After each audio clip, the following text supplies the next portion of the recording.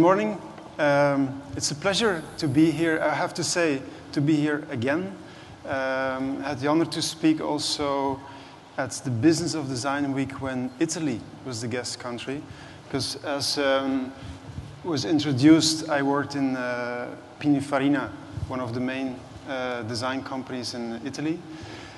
But I have to say, it's even more pleasurable to be here when Belgium is the partner country, because I am Belgian. I grew up in Flanders, and this is the neighborhood, the context I grew up with. This is actually the atelier of my grandfather. I come from an artist family. Also my father, my brother, they're all artists. But I was kind of the technical guy in the family. In the after hours, I was always working on small technical stuff. And since very young, I had this fascination with vehicles, objects that move you. And this led that in a very early age, I was a typical guy restoring cars, working on them. And this is relevant to me because, in a way, I think I did this before I learned design. I did this actually before I knew there was even a profession like design. And I think it influenced me in the sense that I've always seen, since then, objects that it's inside and outside as one thing together. I've never approached an object as just an aesthetic around it and then filling in later on. Actually, I worked 3 years on an old car, and only at the end, the appearance of the object came there. And it stands a bit as a metaphor for the way I work. Inside out, building it up, seeing the external shape as a communication of what is within, what it stands for.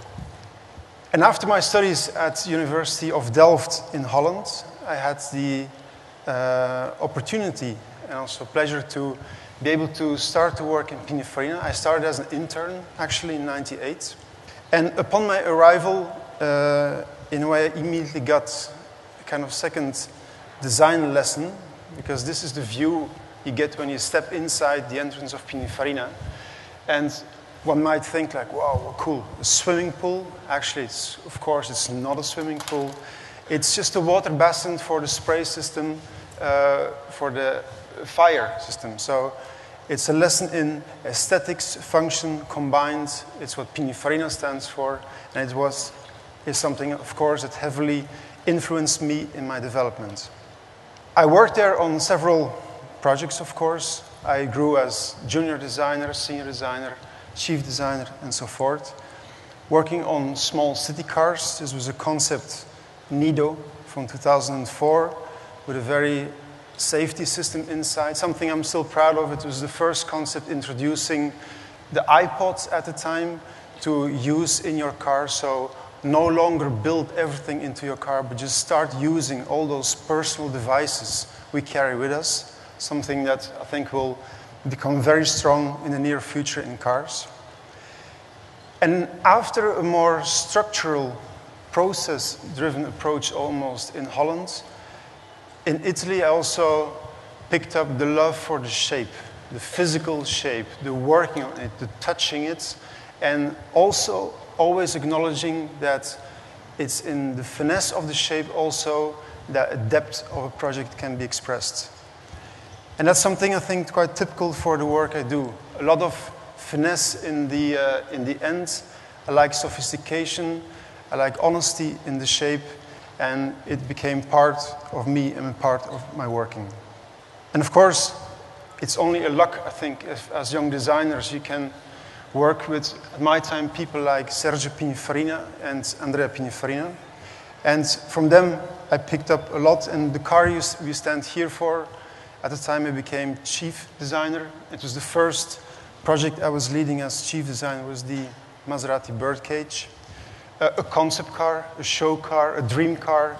It was a car to celebrate 75 years of Maserati, and also a car to show that we should also dream sometimes. A car business is very much linked to reality, very much linked to constraints, to legal constraints, but it's important to dream, and I'll get back to that later.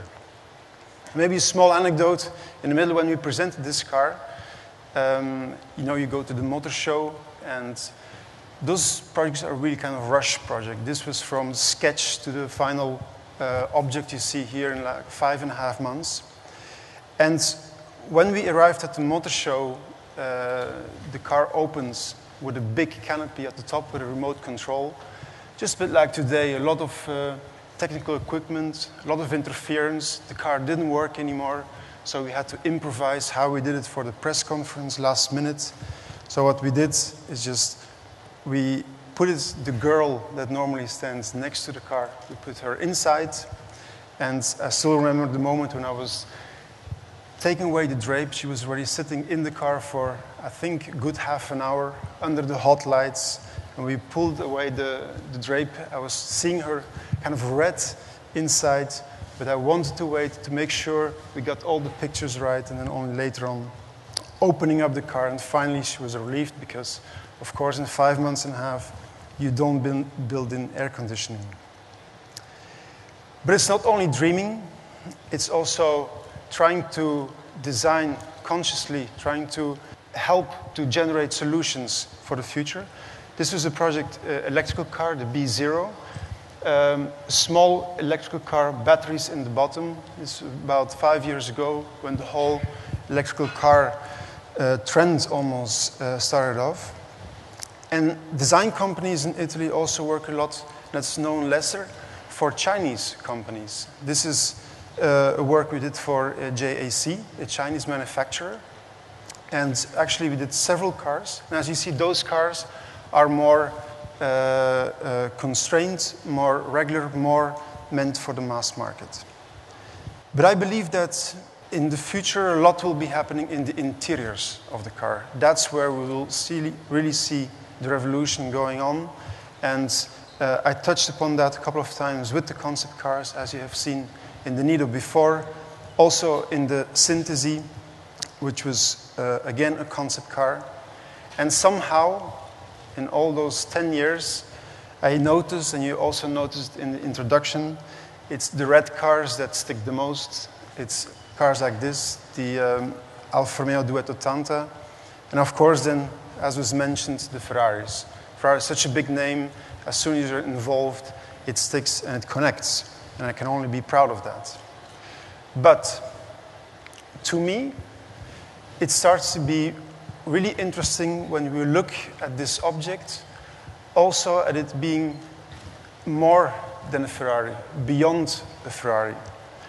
Because that's when then you really start to touch what design is about for me.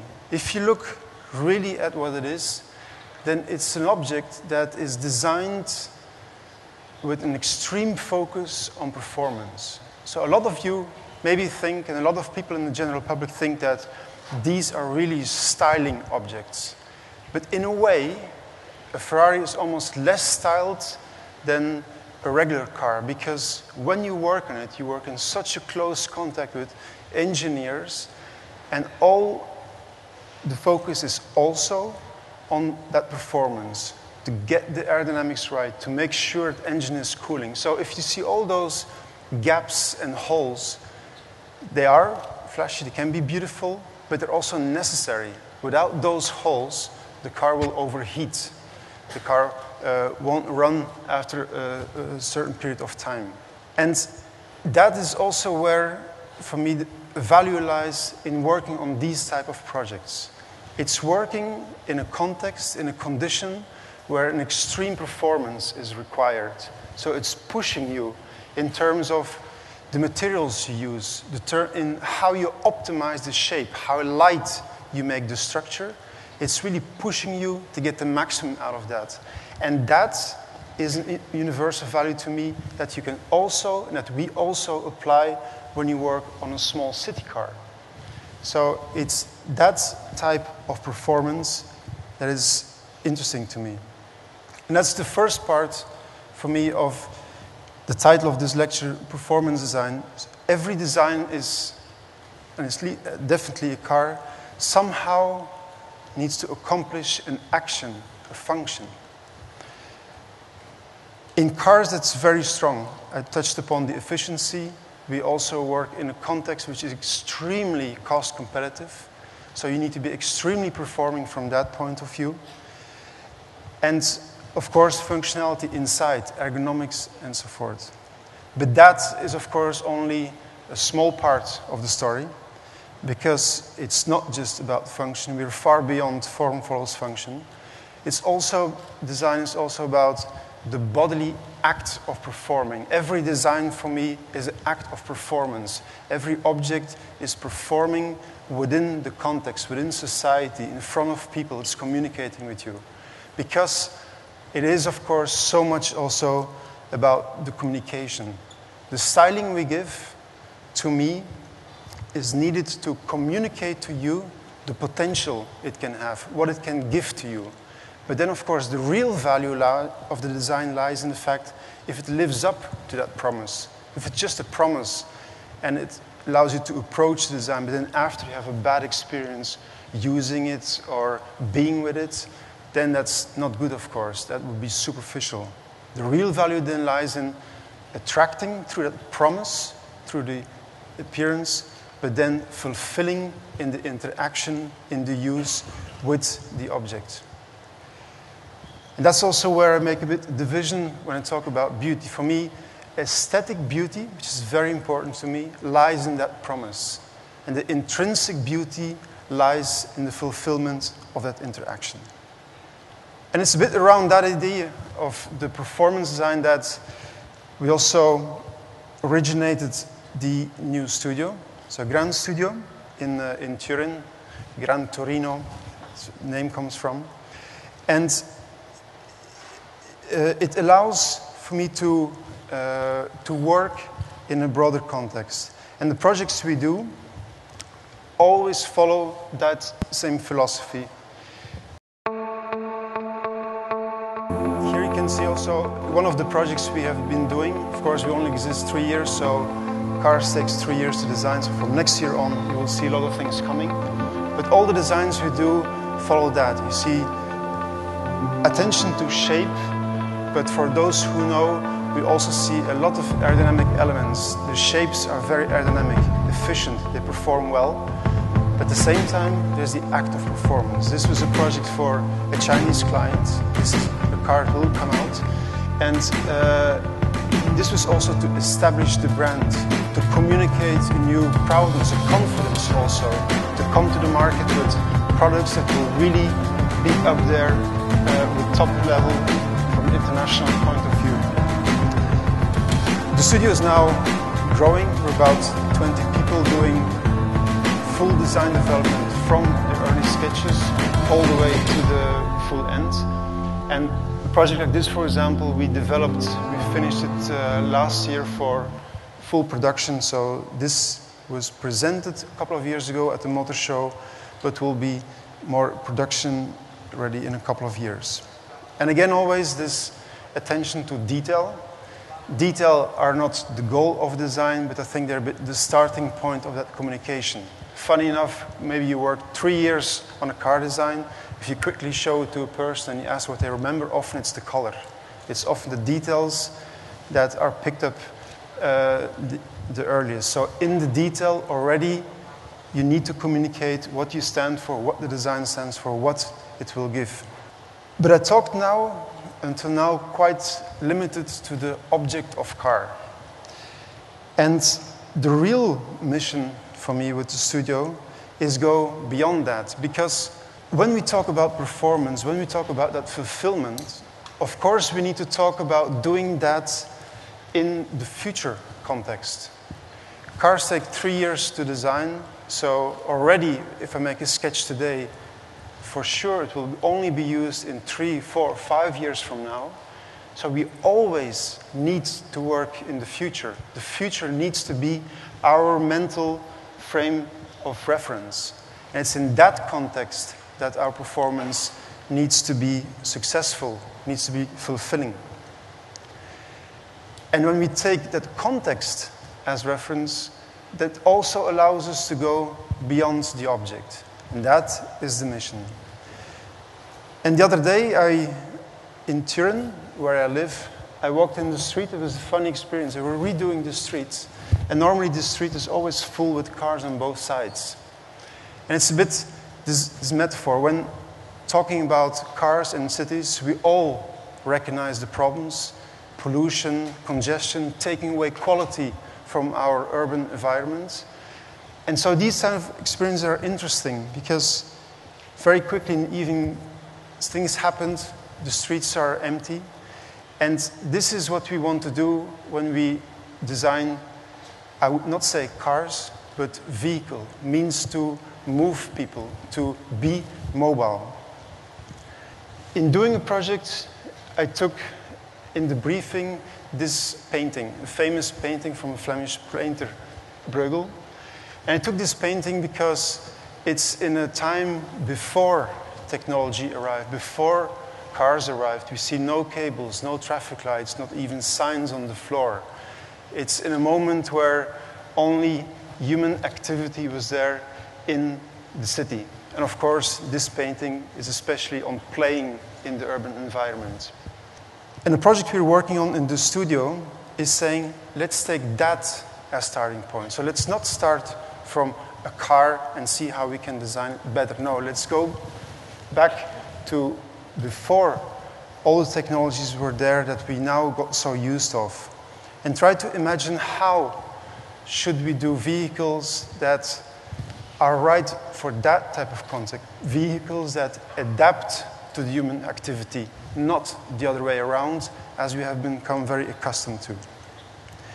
And that's the project Publipod that we're working on in the studio. So from that spirit, take this city. Don't take the street, don't take the car, don't take the existing traffic. Take the city with the people and try to imagine how we can mix with that. Try to infiltrate almost and not impose. And above all, start from what we want people to do, how they want to move. And only after that, go to the object, what the object should be.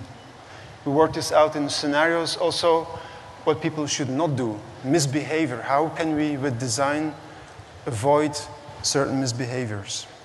And that's how the project grew, sort of quietly, almost subtly moving it in. So you saw the first sketch is transparent, almost not wanting to really put something in there, and growing and putting it in environments with that sort of request respect. Of course, Venice as an extreme, almost a cliche image, but still, you cannot impose in an environment like that. You need transparency, you need a certain calmness, you don't need to impose. But the clue of this project is not the styling, absolutely not. It's about going further. As you can see here on the panel on the car, it's actually a screen. And because when we talk about mobility, it's not so difficult to design a cool object or a cool vehicle or a cool car. The big difficulty is how do we realize it? How do we resolve the chicken and egg problem? Do we first develop vehicles and put them in the city? Or do we first do an infrastructure and then later on make vehicles for that infrastructure? That, I think, is one of the real questions when we work on mobility. And that's why, as an integral part of this project, we integrated in a way it's almost based around how a business model could work.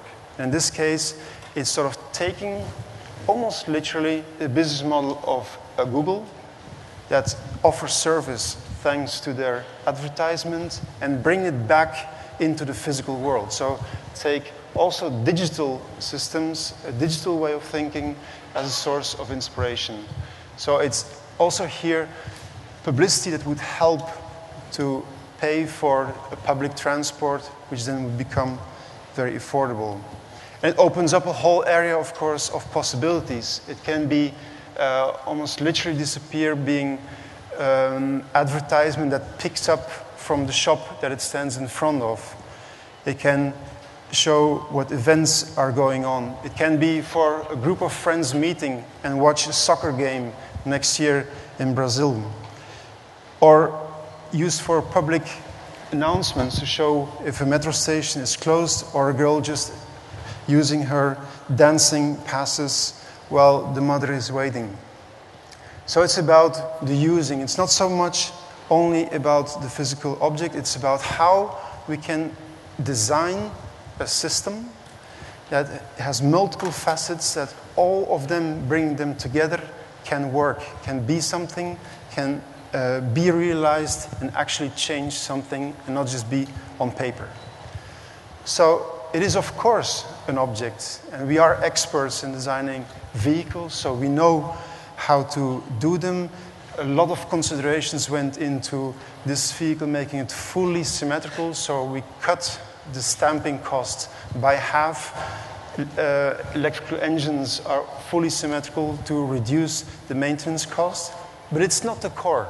It's like our smartphone. It's not so much anymore about the physical appearance of it. That is the platform. It's the base to do something on, to do different possibilities that we showed before, and of course, integrated with our mobile devices. We all know Uber, we all know the new possibilities giving there. So that is part of the new studio, to also design beyond the object, but, and that's for sure also maybe an influence that I got from being in Italy, but never neglecting for me the value also of the physical appearance. If there's a physical object, then let's do it good, let's make it beautiful, because there's a value in that. But start from the context. Don't start from the object.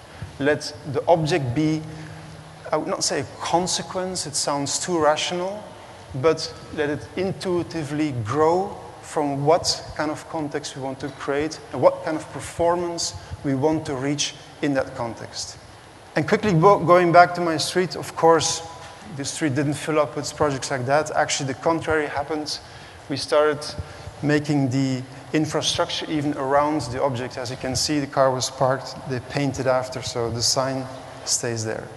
Going into a step further, I would like to zoom out even further from cars. From cars to mobility, but let's zoom out. What is for me really the process, the approach to design, and ultimately the true value of design for me?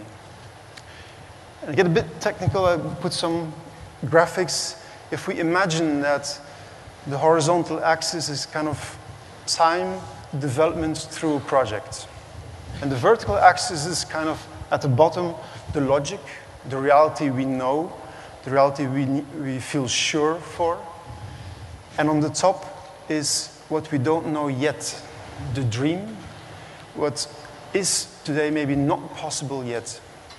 And each one of us will have a kind of line. What is possible, what is not possible. It will be different for all of us. And most likely, for most of us, that line will be a bit below what is actually possible. That's the same thing for companies too. Companies also have in their process, in their organization, a kind of reference of what is possible, what is not possible. But the only limit I'm really interested in, because I think there is a limit, but the only limit that I'm interested in is what is possible to do while respecting the forces of nature, the physical forces. I'm not interested in doing Hollywood design. I think that's a different type of profession than what I do. But I am very interested in breaking beyond what we can do today, but not really neglecting what nature allows us to do. There's no value in denying the force of gravity. There's no value in denying aerodynamics when you design a high-speed object. But all too often, when projects are designed, and I speak here mainly, of course, out of my experience of doing design projects in rather big organizations, one will work towards that limit. And in a car project, hundreds of people work on the project. Every engineer, of course, not every, but most of them will take a small margin of safety because you don't want that it's your piece that is breaking when they do the crash test. And in that way, often you end up close, but often slightly below what is possible, even sometimes slightly below what your own organization could do. What I prefer is, out of that view of what you want the future context to be. So the importance is that you have a vision. You know where you want to go to. You know what should be reached. And out of that vision, allow yourself to jump. Sometimes even jump on top of the top limits. Don't restrain yourself. Just dream and express with full force where you want to go. And of course, in these organizations, in big projects, that creates a creative tension. There's discussing, there's yelling, there's all kind of things going on because, oh, those designers are coming again with sketches and we can't do it. I think a lot of designers will feel familiar with that. And design management, because as design director, is a lot to me about managing that creative tension, but above all, allowing it. And that can only happen in a context of trust. You try to do something which is not known before, you can only do it in a trust relationship. Trust between the people in the team. Trust between the different hierarchies in the company. Trust between you as a service company and your clients sometimes.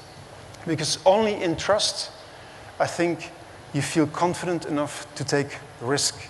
And without risk, of course, you never do something new.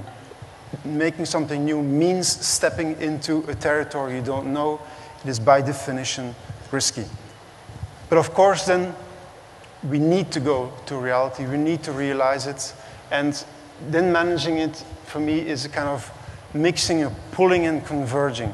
It's pushing the sometimes the engineers, but not only engineers, whole organization, to go beyond what they normally do.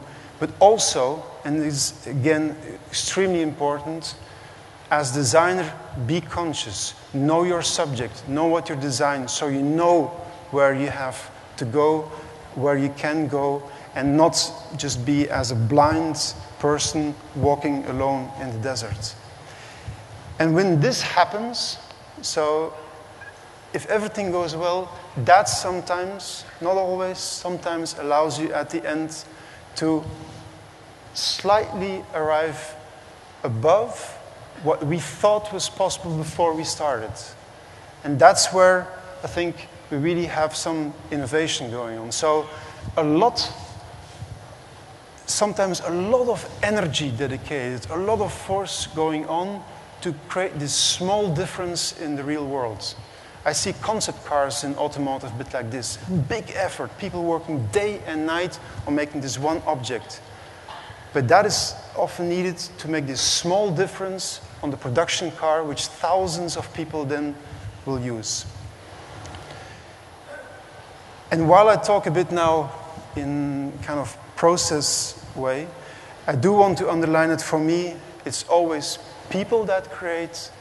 And for me, processes tend to consolidate. And there's a lot of talking now about all the new instruments we have with internet and social design, about design is process, design by process. And I'm a huge fan of all the new opportunities we have of digital means, software, and so forth. But if you really look into it, into depth, for me, it's always the people that will create. And the process supports, helps, pushes, but also consolidates. So after the zooming out, this is where my passion lies, where this passion of the studio lies. It's in a way a passion to condense complexity. A car is hugely complex. Mobility questions are complex, but not only those subjects, into intuitive designs, designs that speak to people, communicate to people, touch them. And only then they can matter to them. You at least have the goal to make some small difference. I'm not saying we do it, that will be big, but I think it's a good goal to have as a designer. That we do see our profession as a way, as a potential to improve quality of life of people and societies. And this allows me to bridge to what at first hand may seem a totally different topic, which was mentioned before, which is the Biennale Interieur. Biennale Interieur is a design biennale in Belgium. And in the previous edition, 2015, I was creating the biennale. A lot of people ask me, what are you doing as the Ferrari designer with an interior biennale? So I think I touched a bit upon the answer. To me, in essence, in depth, they have a lot in common. Also, a biennale is a hugely complex subject. It's people involved. It's about what the people will experience when they get in contact with it. It's what they do in it. It has also this mix of looking out for the commercial interests and balancing them with the cultural goals, which goes back for me to the core of design, finding that mix. And having grown up in an artist family, I quite for myself make this distinction quite strict. I see my brothers, my father, my grandfather at the time, they don't have to look for that balance. They don't have to make sure that the two match. I, as a designer, see it as my goal to do it, because if you want to make some change, I think it's important to try to that as much as people as possible can profit from that change, can experience it. So you have to balance those two elements. So when I was creating the Biennale, in a way seen afterwards, more than on forehand, it was sort of natural, logical that I think I worked almost more as designer of the Biennale than curator of the Biennale. Because I did it in the same way. I started with sketching, as you start with sketching from a car, first sketch in which you try to capture the character of what you want to have. But above all, you try to feel the connection, to imagine that future context of what you want people to experience in it, what you want them to feel. And that is what we worked out of. That was translated into a scenario, a scene, where on the one hand, the Biennale is done in expo grounds, just at the edge of the city of Kortrijk. But we also integrated a part in the center of the city, because you want this experience to be full. You don't want just an experience when you step into an entrance and then everything finishes when you step outside in the evening. Because design is about presenting values. Companies that participate to the Biennale, for me, are, of course, they're presenting their products, but they also present the values that those products present. And as Biennale Interieur, we want to offer the right context for those values, rather than doing the logistics of a pure fair. And in a way, just like building computer models of designs, we translate this into scenography. We connected between the two with a shuttle, which is an integral part of the design, reflecting a bit my goal that in the future, when we move, the quality of mobility will not only depend on the quality of each vehicle, because that quality is becoming very high, very constant almost. The quality of our mobility experience will depend a lot on how we do the connection between different vehicles, the fluidity between those. And so a small tryout there in the Biennale connecting the expo grounds with the city center.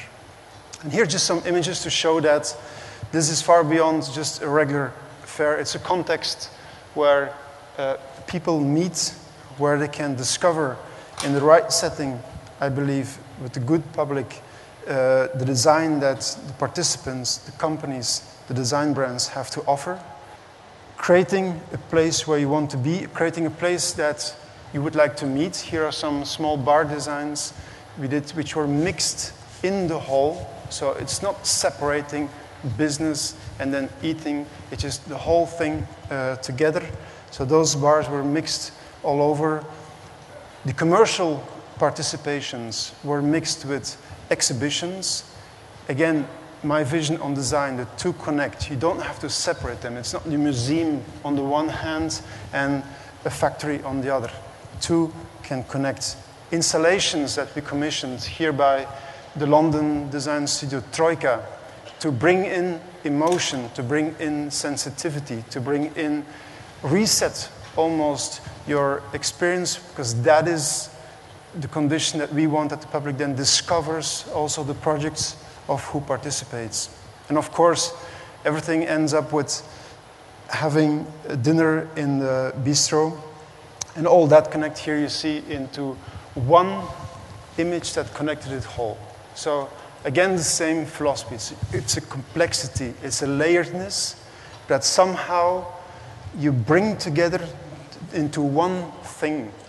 And the first experience you have, the first visual touch you have, is coherent with what you live then after. I think that is, as I touched upon before, an important quality in the design, is that if there's a layeredness, which can be the visual impression and later on the functional pleasure, that those layers are coherent with each other. Because if a visual appearance of an object maybe can make you fall in love with it, after, I think, we should also have the goal that you actually develop a true relationship with it. And that can only when it's layered, and those layers speak the same, give you the same as that initial promise. So the same approach I did when I was working as curator for the Biennale Interieur. And now in the meantime, as was presented, I also became the president of the foundation that is organizing this Biennale. And I think at that point, this is the right way to salute you, is by, in a way, finishing this with an invitation to all come, or as participant, or as a visitor to the next Biennale, which will take place in October, 26 October, in Belgium, in Kortrijk. And for all those who maybe after this week, hopefully got curiosity for all this, that small country Belgium, all those things it has to offer, this can be maybe the next place where we'll for sure give an overview of all the great things that live, happen, and will continue to live in Belgium. Thank you.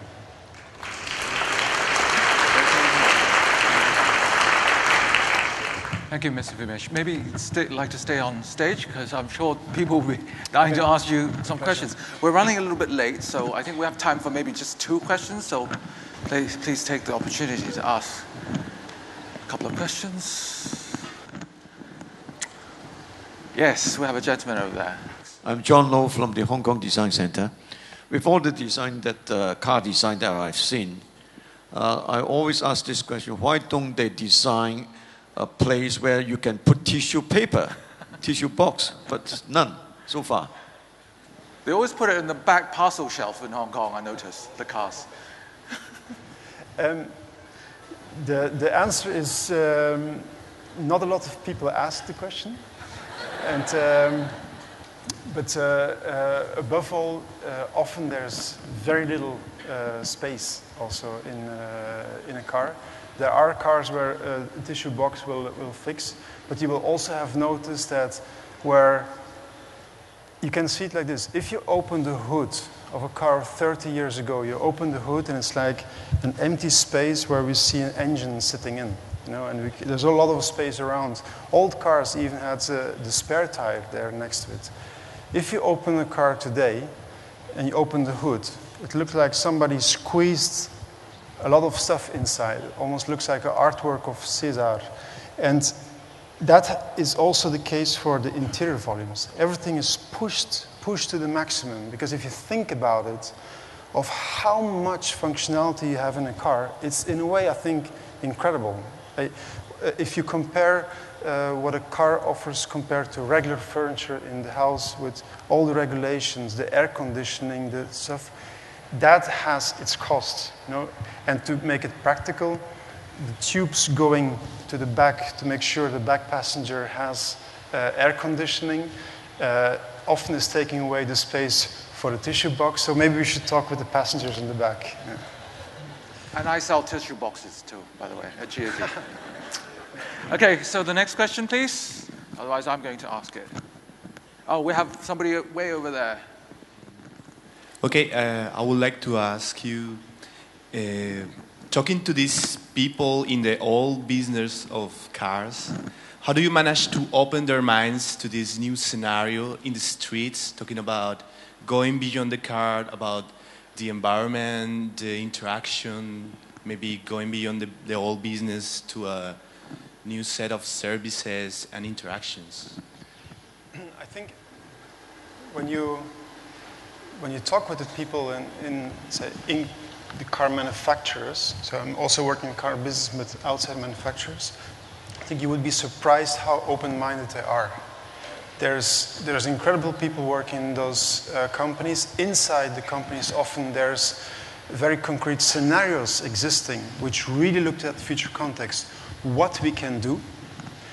But the question is not so much that people believing where we can go, but how we do the transition from where we are now to that point. Now we came, the way we use cars now have been extremely optimized around how we use them. But how do we transit from everybody using his car going to, for example, sharing cars? And if you look in depth, if you look in internet, a lot of companies are really doing a lot of it. Audi has its urban future project. BMW has a huge sharing program in mainly German cities and rolling that out. So I think from that point of view, the impression from outside is what's happening is much more innovative inside than maybe what you see from outside. And it's about how getting from where we are now to going to that direction. Well, thank you very much, Mr. Vermeersch. And I just can't help noticing that it was a very beautiful presentation you did as well, the graphics and everything. Thanks. I knew you took care on that. Thank you so much. Bye.